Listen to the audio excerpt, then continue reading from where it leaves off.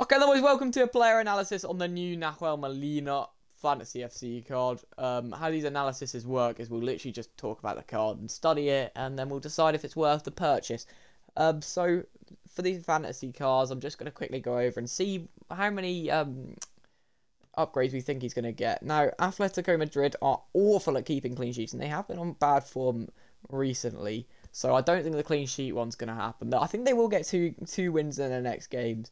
They've got Almeria and Cadiz, which should be wins for them. So that's one upgrade. And then he'll probably make 3 appearances. I'm not sure how much he plays, really. But he is their starting wing-back. So, yeah, I think that'll probably happen. And then the club scoring 11 goals in 4 games. Yeah, I think that'll happen. I think they're due a thumping against Almeria or Cadiz, like a 5-0 or a 6-0. Atletico Madrid do that.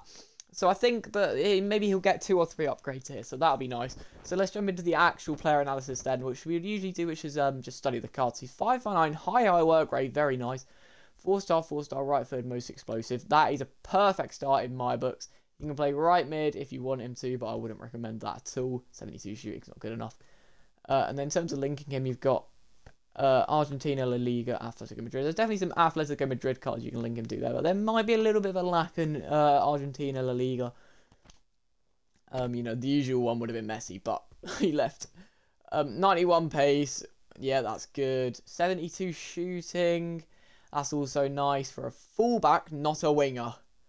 Passing is good. The long pass is a bit low, so that's going to be a bit shit. Dribbling is good. Defending is good. Physicality is also good. The strength's a little bit low there. But I usually try to pick out the weaknesses, but there's only been 1 or 2. I don't know if we talked about that. Let's have a look at his play styles then. So he's got 8 play styles: jockey, block, rapid, relentless, press, proven, slide, tackle, anticipate, and then whips, pass, plus. So all crosses are highly accurate, travel faster, and with more curve. That's a good corner one, I think, actually. And free kick one, I think. I think that does a link to both of them. So let's have a look at the free kick. Actually, shit. But he could be a good corner taker for you.